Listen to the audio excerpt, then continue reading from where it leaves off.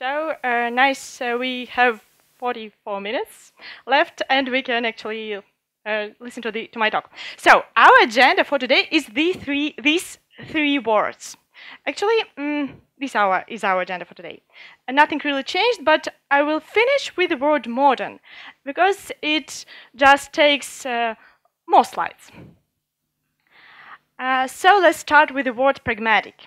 Kotlin, as you know, is a language from JetBrains. And it is a language intended for industry, intended to be used in like real project. It's not a research project.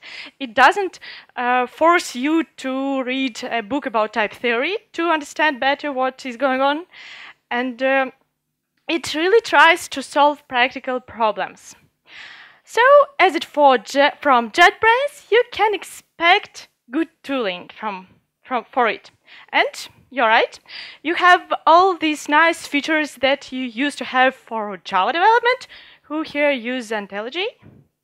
Oh, that's nice to see. So you have everything you used to have in Intellij for Kotlin as well. Another aspect of its pragmatism, for me, it's that it can be easily mixed with Java code. Kotlin code, you can add Kotlin code to your project very slowly, and it will work. So you don't have to rewrite everything. You don't have to use it only for new projects. You can really use it in your code base. For example, Kotlin compiler now is written. Now it's the most part are written in Kotlin, but anyway, we started adding Kotlin to the compiler in a very slow manner, and we tested it ourselves for a long time, and it works fine. Kotlin code is compiled to Java bytecode, so you can then class files then can be transformed to Android format, so you can easily use it for Android. And when we're talking about JVM languages, it's very clear that they can be used together with Java code in a sense that you can call Java code from your language code. For example, from Kotlin code, there shouldn't be a problem with it. But for Kotlin, it works the other way around as well.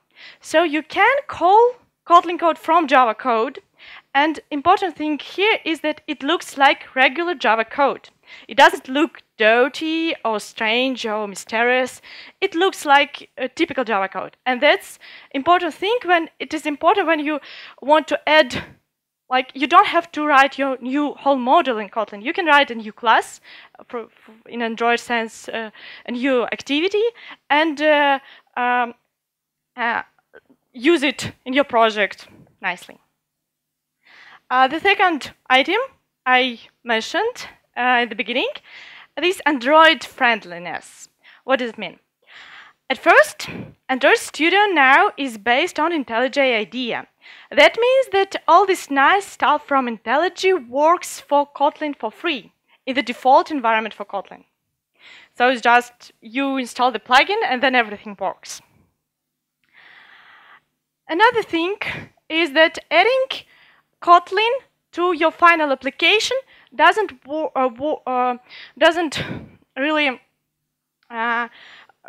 require lots of you, because Kotlin runtime jar is quite small. It can be compared to just another library to your application. So it's not a big deal to just... So it's like really adding another library. Why it is so? In Kotlin, we don't have Kotlin SDK. There is no such thing as Kotlin SDK. We just use regular JDK plus a bunch of extensions. So we do not reinvent the whole world. For example, we use Java collections, and the same collections provide you the easiness of interoperability. So you don't have to wrap and unwrap collections every time when you try to mix the code, to use Kotlin code from Java and vice versa. It just works for free. So because of this Kotlin SDK, we have such small runtime. And there's one of the reasons why the Java interop is works so nice as well. So as for Java interop, the Kotlin was designed such that you could add it easily to your project. So one of the goals was to have this interoperability. Okay, now our last keyword, buzzword, this modern language. And for the rest of the talk, I will try to explain you why lots of people are so crazy about these modern languages. And we'll have 3 more items here. First one, concise, then safe, and then expressive. And what's important here is that it's not just Kotlin is concise, safe, and expressive. It is important when we compare it to what we used to have, Java. So it is more concise than Java, safer than Java, and more expressive than Java.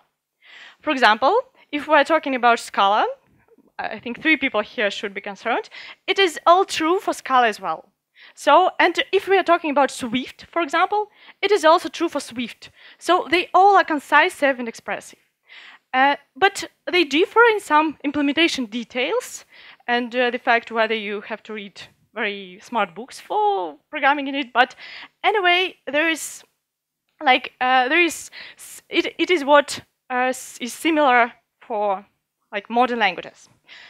So let's start. Let's start with concise word. Here you can see the typical Java code that does nothing. It just stores the data. And what we can do with it? We can use the Kotlin automated tool for conversion. There is actually a very nice way to learn a language. So if you start using Kotlin, you can, and you don't remember what keyword used to declare a function, you can always convert Java code. You can invoke this action, and it will automatically convert your Java code into Kotlin code. So here's the result. It looks a bit more concise. It's we see less verbosity in it. And under the hood, it is the same code. So when we saw Java code, we saw that there was 2 fields, constructor and 2 getters. And here we declare exactly the same. 2 fields, the constructor and 2 getters from Java point of view and from bytecode point of view. But in Kotlin, it's like 2 properties and the constructor, but it doesn't make sense now. So the thing is that for now, we generally know how to express some things in a more concise manner. So again, this is not only Kotlin way of doing things. The same code you will see in Scala, in Swift, in Ceylon, etc. So maybe in Java, something in the future, I don't know. So now we just want to be able to declare such classes in a more short manner. And in Kotlin, there is one more thing that you can do. You can add the keyword data to such class, and that will generate a bunch of useful methods for this class. So usually when we have data class, we want to have like the class that stores the data. We want to be able to compare it to, so we need equals and hash code. It's nice to have toString, and there are some other methods as well, but the thing is that, again, there is concise manner of doing things. Okay, let's move on. And we have our second buzzword, safe. And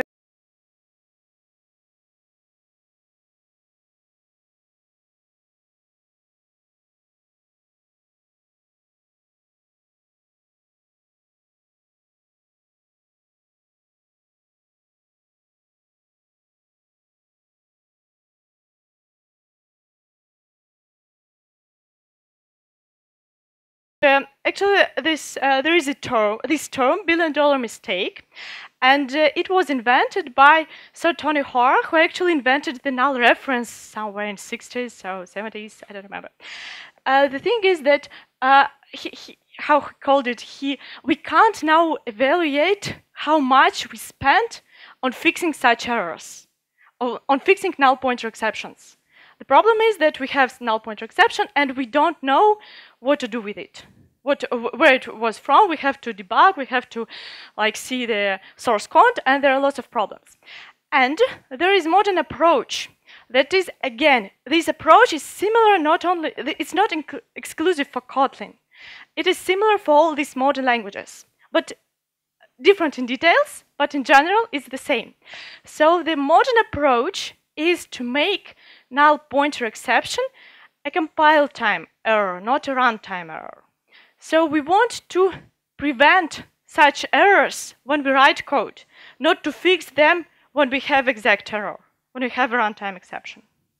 And that's general. So who knows what is the way to fix it in Java 8 or in Scala? Yes, option types. And in Kotlin there is another way to fix it, and I will show you in now actually. So Kotlin way to fix this is nullable types. Nullable types are just types. So I'm sorry, just a second. So in Kotlin you can declare a variable. When you declare a variable of a regular type, like string, that means that you cannot store null in that variable. To be able to store null there, you have to declare it with question mark. You have to use a special nullable types. So in Kotlin you will have this whole hierarchy of not nullable types, of regular types, and the similar hierarchy of nullable types. So for every not null types, there is a corresponding nullable type that you can use. So you cannot assign null this to S1. I think it should be clear. Then what we can do with such variables of these types? S1 you can safely dereference. There is no problem with it. It's safe because it can't throw null pointer exception. It's clear, I think. But talking to us about S2, it's not as safe because we see that it can store null reference. It can store something meaningful, but it can store null as well. So the compiler forbids to dereference it in this manner. And okay, but then what should I do to dereference it? And we have different options in Kotlin. First one, you can check it explicitly for being not null. Obviously, you can do the same thing in good old Java, but in this case, your Java code will be unreadable. It will be full of boilerplate, and it's better not to do it. So you can do the same thing in Kotlin, and you can notice that after checking, the S seems to have the right type. And in Kotlin, we call this feature smart cast. That means that you can check for a type, and then you can consider the variable of having the necessary, the required type. Okay, so there is one way to deal with null pointer exceptions, but even the compiler, actually not the compiler, but the intentions in IntelliJ will suggest to simplify it. And you can write simply like this. If I'm not mistaken, this operator was it's this called safe dereference operator, safe call operator. If I'm not mistaken, it was stolen from Groovy, so we didn't invent it. And what it means is that if S is null, return null as a result. If S is not null, return what is the result of evaluating string. So the result of this expression will be int question mark will be nullable int. So the result can contain null. That's clear? Everyone is here? Yeah, that's great. So what you can do else, you can provide a default value for null case. In this example, you say that, okay, if it's null, then the result will be 0. And there is a concise syntax for that as well. This is called Elvis operator, and it was, as well, if I'm not mistaken, stolen for Groovy, and for some people it reminds Alice. What you can do next, the Kotlin compiler is quite smart, and for example, if you check for the reference for being null, and then invoke a function that just fails, that means that can only throw an exception inside, then you can then you can interpret that variable of having the right type as well. And there is the last operator. That is actually throws null pointer if it's null, and but you see you do it explicitly. And actually, the Swift language has the similar concept of nullable types. So if you didn't know it beforehand, now you know how it works in Kotlin and in Swift together. That's great. And there they have one exclamation mark for dereference it.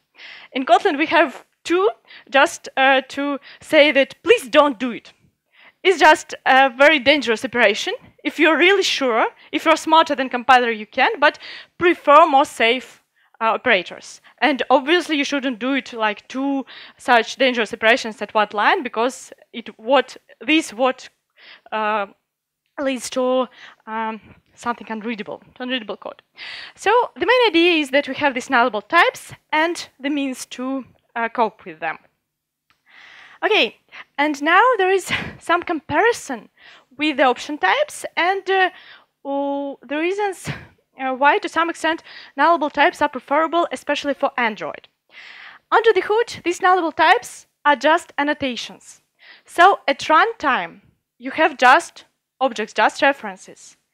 There are no wrappers. There are no some extra objects created to store your code. Is just at runtime is the same. At compile time, there is additional protection. And if you use option types, you have the wrappers. It's suitable for some purposes, but if you are constrained with resources and you need to be as efficient as possible, then this approach might be better. The last buzzword, expressive. And what do we mean by this keyword in Kotlin? In general, it's about being able to to beautify your code, to make it more beautiful, nicer, to have more to get more joy while writing it, and so on. So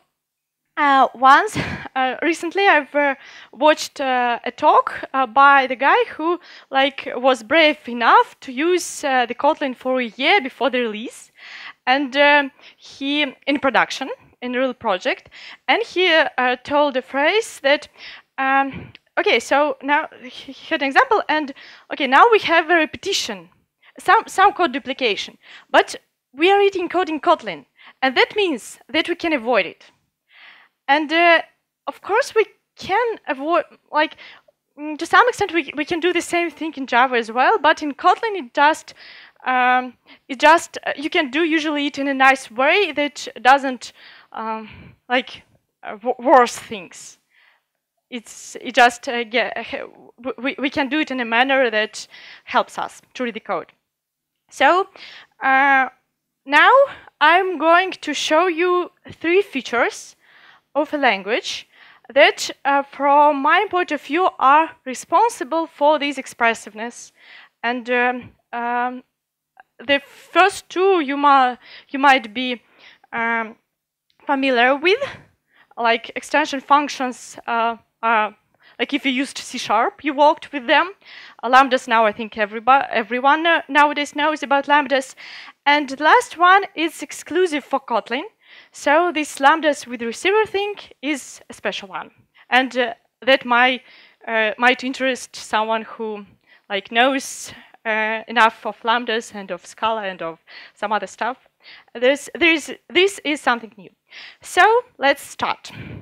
Let's start with extension functions.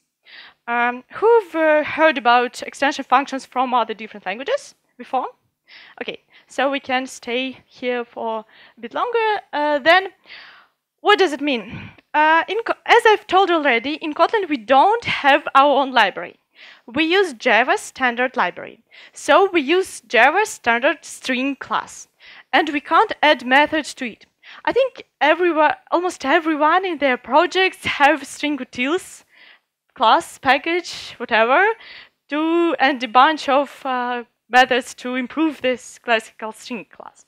In Kotlin, we can do it in a fancy manner by extending the string class and writing an extension method to it. So there is a syntax. Actually, there is a syntax for declaring a function in Kotlin. Usually, when you declare a function, you just don't write this receiver thing. But this means that we declare a function, a receiver, an extension function to string. We have this, and as usual for this reference, it can be omitted. So in Java, when you use this, you usually can just omit it and write what you have without it. So with extension functions, you can do the same. And this reference inside the body of extension functions refers to the class that we extend. So in this example, string. What we can, how it is beneficial. In Kotlin, we can call extension functions on an object that we extend. So in this example, on a string, we can write just string dot and our function. And it is very convenient when you use IDE, because you have all these functions in completion. And how do you usually write code? Like we press completion, we invoke completion, and then we choose what method is suitable for our purposes. And having all these extension functions really helps, because you don't have to go to a special string-util class to find out what methods are available for string or for your type or the type. You just can look them through in completion. How it is different from other implementation, for example C#, is that if you declare an extension function and you want to use it, you have to import it explicitly. You can't just use it everywhere in your project. Because if you could, that will make everything less maintainable, less understandable, because you use function where it came from. That's the question, and with the import you can see what's going on. Then there is a question. Maybe some of you ask whether it's possible to, for example, call private methods from your extension functions, private members of the class. And to answer this, I want you to explain how these extension methods are actually implemented. Here is our last char extension methods declared in Kotlin, and it is compiled to regular Java static function that just uses string as a first argument. So you can call it from Java. It's an example when we call Kotlin code from Java code in this manner. So it's just a regular function that is declared in a special class corresponding to file name. And that's how it works. So who now may answer whether we can call private members of the class from an extension function? So there is a question. We declare extension function for string, like class char. Are we able to call private members of string from this extension function? Yes, of course not, because it's just a static function. It doesn't have any special allowance for the class. So it doesn't differ. So it's only convenience. It's only like syntactic sugar for us, very useful because we have it in completion and so on. Okay. So in Java you can import statically and it looks really like Java code. Then I want to show you some examples for Android and how extensions works great in an Android environment. And this text, it just invokes, it shows you a toast on your Android screen. And how we can write it in a Java manner, just automatically converting the Java code to Kotlin. And that's how we can write it in Kotlin. It looks simpler. Yeah, a bit. And how it's done. Actually, this reference is an activity. So we inside an activity and we use this reference to invoke the toast. And in Kotlin, we can write the extension function named toast that does exactly the string written in the first line. And then we can omit this and have it worked. So there's an example of how extension functions can help you simplify your code. So our goal here is to make the code as simple as possible, to avoid boilerplate, to extract what is repeated usually into a function, for example, because this code, it is short, of course, but anyway, it is repeated often, and we can avoid even this duplication. Another example for Android, there is how we start another activity. The details are not very important for here. Again, the example how we can simplify it. We can write Kotlin function that is an extension function to an activity that does exactly the same. And when we emit this reference, it looks much simpler for us to understand the code. It looks much more readable. Okay, then an example of avoiding duplication. Another example. Let's say in your code, there's actually a kind of example that we invented to show something in the book. So imagine there is JetBrains employees, and we have two offices, not more than two, but we have offices in Munich and in Prague. And we are interested in an average age for employees that are working in both of these cities. So to count it, this code looks very simple. It uses lambdas. I suspect that you understand what's going on here. It should be generally clear. So we just at first we filter employees only from the necessary city. Then we're interested in their ages, and then we find average of the ages. And even such duplication in your code can be nicely avoided with an extension function. And what's nice in Kotlin is that you can declare such extension function you can make it private in a file, for example, or you can declare it locally inside another function. So you don't have to make an API from this. You don't have to make this a part of your system, part of your API. So the thing is that even in small cases when there is a bit of repetition in your code, you can avoid it by declaring some local internal private functions that make it more readable. Okay, now the second. Maybe there are questions for this point. Any questions for now? Okay. Then we are going to lambdas. I think that who knows about lambdas? So listen to it. Okay, I think everyone, almost everyone. So there is a syntax for lambdas in Kotlin. You can filter the employees who live in Prague. In this case, in this example, we used member reference as well. So the first one, you see it variable inside a lambda. That is a Kotlin way to say that, okay, we have only one parameter in the lambda, so by default, its name is it. And the full form of lambda, the full syntax will be like this. Member reference is a rather simple thing as well. So it is a lambda that just returns one property or one function, one result.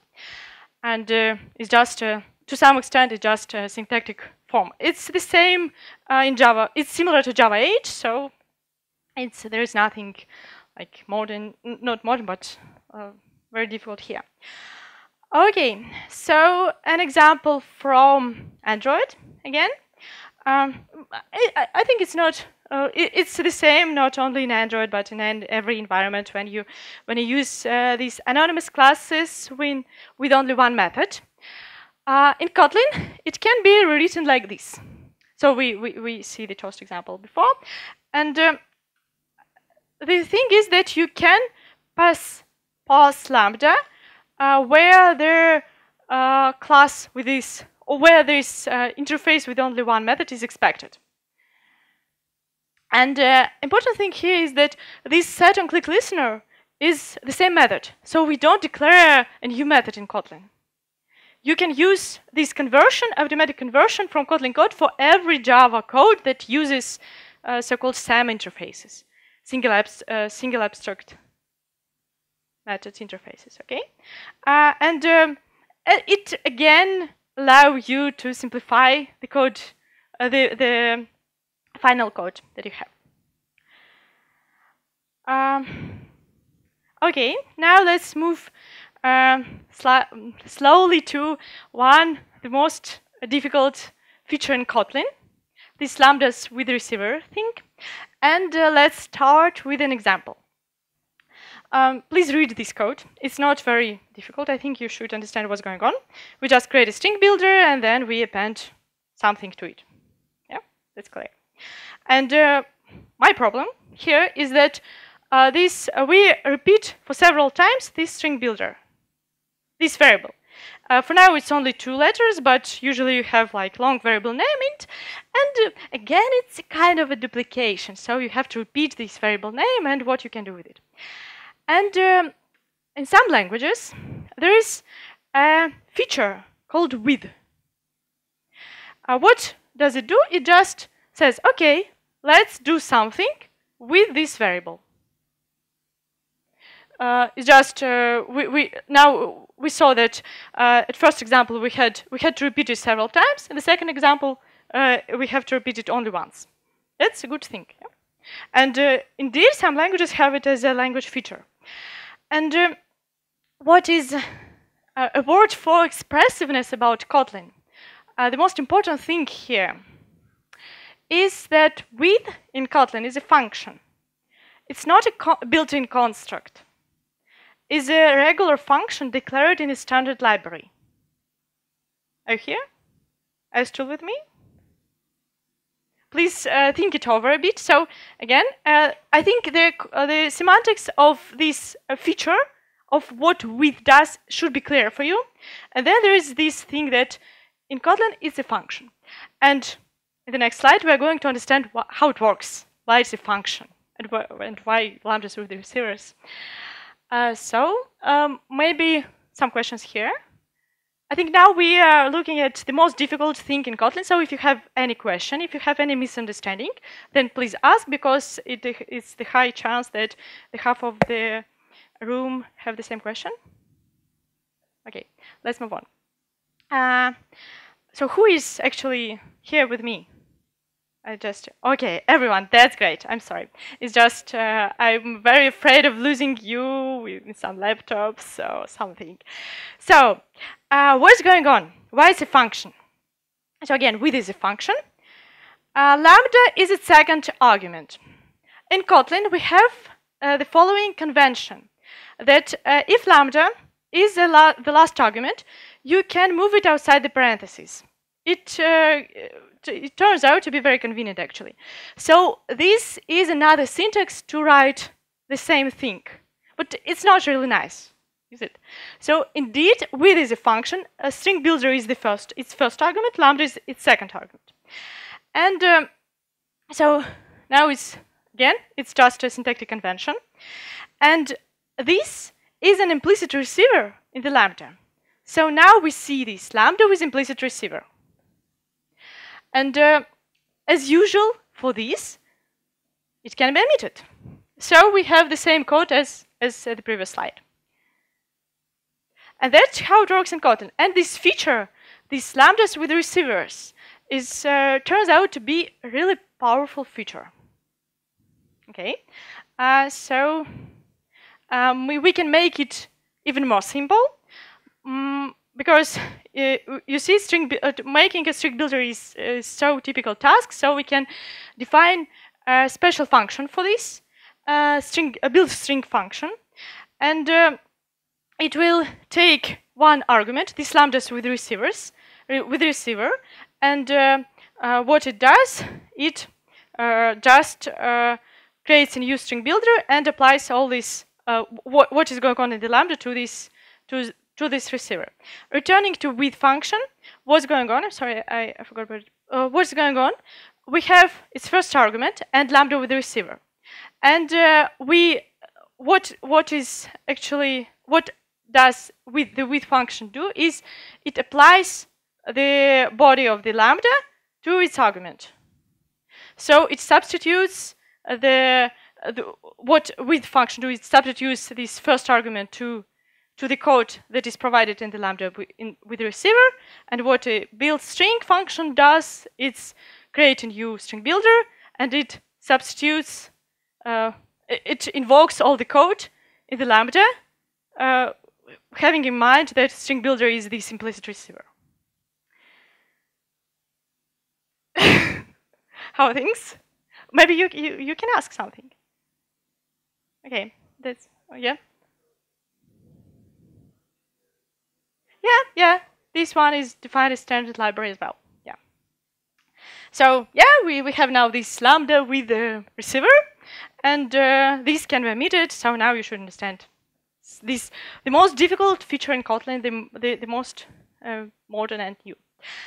And this is an example for one nice talk about Kotlin for Android, actually.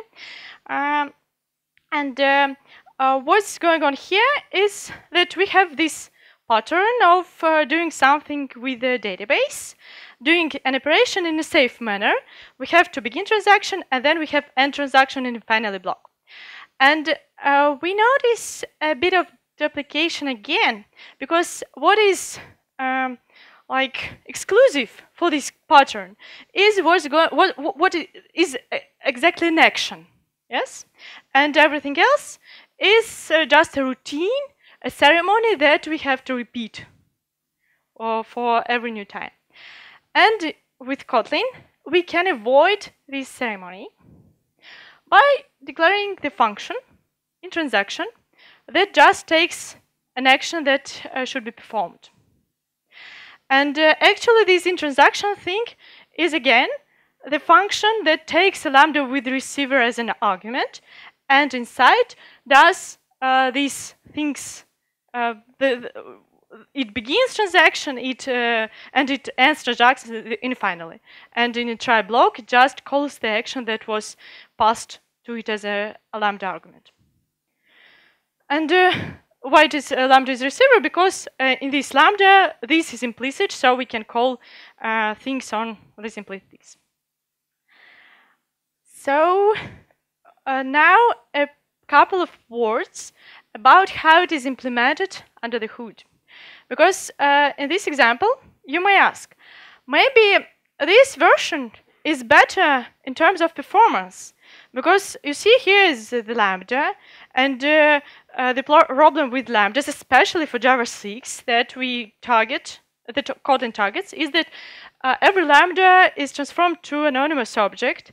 So an extra object is created for every such invocation. That's terrible. So we would prefer the first version. But it's not the case, actually. Because in Kotlin, Lambdas can be inlined. And that means no performance overhead. In Kotlin, you can declare a function as inline function, and that will mean that the generated bytecode is exactly the same as before. So when Kotlin compiler will generate the final bytecode, it will substitute Lambda body into the final bytecode, and you'll have like the same version. So you have everything. You have like nice solution, nice code, and no performance overhead. And that's what really is like strong features of Kotlin, that you can create such functions, such things. Okay, next I will show you two more. Oh, okay, maybe questions here before we move on about inlining. Any questions? What does inline mean? I'm sorry, was it a question or just a remark that I didn't heard? Okay, that you can repeat it afterwards. Okay, so now we have the last thing, and we how this feature, this Lambdas with receivers, can be used to create some really nice things, a really new approach for something. And in the case of Android, is a DSL for dynamic layouts. You know that. You probably know that in Android, when you define your layout, you define it in XML. And Kotlin provides you to define it in the code. Here's the first example. It's not about layout, it's about alert. But you see that this code actually creates an alert that is shown in the picture. And you can see the direct correspondence between the code and the alert, I suppose. And under the hood, this code, this alert function, is a function that takes the first two arguments are strings, title and message, and then the third argument is, you can guess, with receiver, loud with receiver. And this positive button and negative button are functions that are called on this implicit receiver. So that looks really nice and easy to read, and it uses the same pattern we saw in this transaction, in with function, and so on. Another example with layouts. This one with layouts indeed, and it is a custom layout that you can create dynamically, declare dynamically in the code.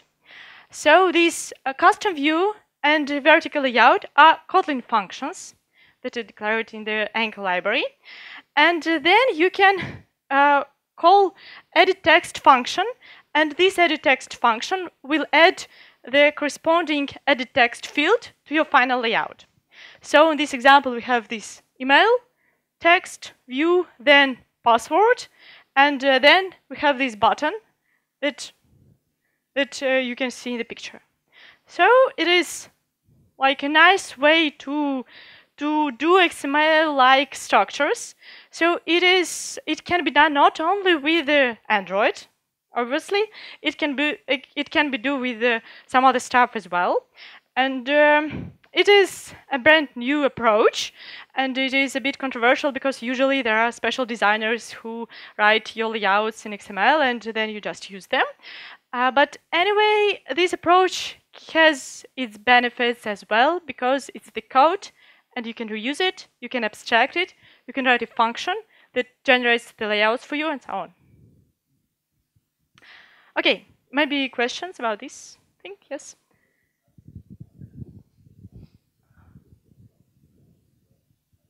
There are parameters or properties. So you see here this vertical layout. So edit text is a function on receiver. And this receiver is a special class that corresponds to vertical layout. And it has a bunch of properties that you can set. And vertical layouts has another arguments with default values that we, for this example, just emit. So in Kotlin, we have default values for arguments. And you can specify them explicitly if you want. So this all this code actually is generated for these layouts, and it's quite straightforward how to do it. Okay, now bonus that wasn't promised. Another thing actually it is very special for Android, the only one, but it has only 2 slides, so it's okay. And that what is called Kotlin Android extensions, and this actually it's an old name of a plugin. Now it's built for Kotlin plugin for if you use it for Android, so for Android Studio. So now you don't have to do something special to have it. In Android, you have you define layouts. You define your views by specifying IDs in the XML. And then in your code, you usually have to write the code findViewById, and then your ID, and then use this view. There are different frameworks that fix this problem to avoid boilerplate, like Butterknife. But with Kotlin, you do not need such projects. You can do simply like this. You can just write the name of your view in the code and use it as Kotlin, actually as Kotlin property. And this Kotlin property has the necessary type. So in this case, it has button type. And the only thing you need to do is to import it explicitly, and returning to Android to extension functions. This is implemented in a very similar fashion. Actually, it is declared as extension property. So you call this extension property, and under the hood, the Kotlin compiler replaces it with the necessary code. And the next slide shows what the compiler does secretly when you look to some other place. So when you declare a Kotlin activity, each Kotlin activity, the Kotlin compiler adds a map, actually a nullable map, that is initialized only if you use it, that stores all the cached views. So this code is generated. You don't see it. And when you use this click me button imported, the Kotlin compiler generates the code that takes this view from the map, that casts it to the necessary type, and then you can safely use it. And so when you reuse it, you don't have to invoke findViewById. You just get it from the cached from the map of from the cached map. Okay, so it is concerned only for Android developers. And now, if you have any question about this, please ask me later, because now I have this time's up and it's blinking again. And okay, so now I'm finished.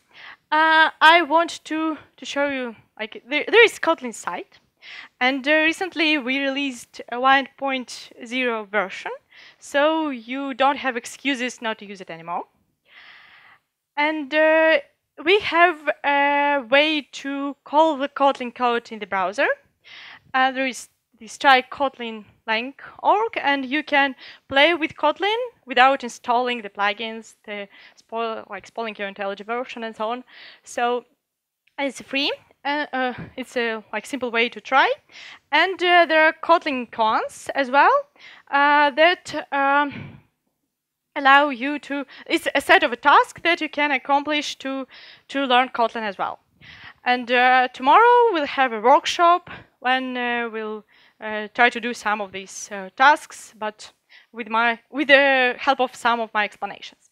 But you can do all these quants by your own if you're interested. And another thing, there is a book that we're currently writing, and it's called Kotlin in Action, and now it's ready for like 2/3 of it, and there is a discount code if you want. Because we have the money that helps us to write a text that you would be able to read, actually. So now, thank you. Do we have time for questions? Oh, it's just over? Right, yes? So is it production ready and no nasty bugs to be handled in production? I don't know. Do we have some nasty bugs? I would say we do not have nasty bugs for a while now, because nasty bugs are usually bugs that you can't avoid. But we still have some bugs, but there are no nasty ones. I would say like this. So in this sense, it's ready, and now because of the first version, it's compatibility guaranteed. So now you can safely use it because it will be the compatibility will be supported. Yes, another question.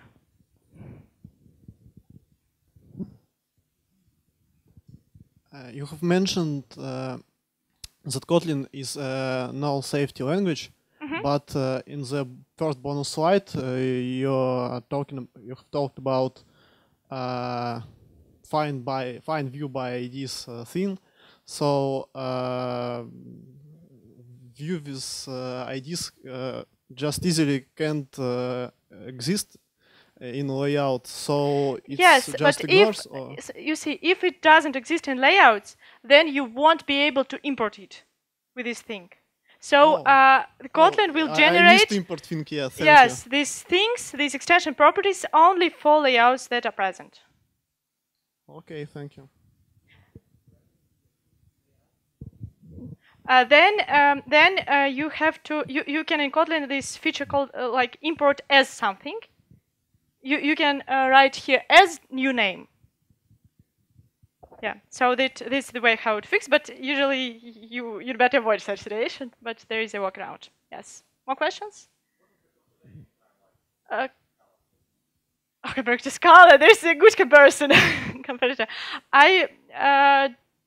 I don't know. There's the thing is that it is so with incremental compilation. So usually you don't compile the whole project. When you write code, you use incremental compilation. So there's the main question whether incremental compilation is supported. So now it is supported for nicely. It works nicely for just using Kotlin for regular things, but in Android in Gradle, it is not totally finished, but we are almost there. So incremental compilation helps. That helps. And another thing with comparison with Scala, in Kotlin we don't have so complicated things to compile, and so there's this like easier language at all that makes things better in the sense that much more can be improved. Because with Scala, for some extent now we achieved the level so some things we should change something differently to have a better compilation. Okay. My last question: how is it compatible with stuff Google is doing? For example, they implemented the restart activity, like super fast relaunch of the activity with new code. And if I would use Kotlin, would it be compatible? Like, I'm not sure I can answer this question. So it depends on how it implemented on their side. So basically, for the most things, the things in Kotlin can work because it's just compiled to Java bytecode. If something doesn't use the bytecode, then it is more difficult to achieve. But I think I should like see the exact case. I'm not sure I can answer this. More questions? Okay, thanks. Have a good day.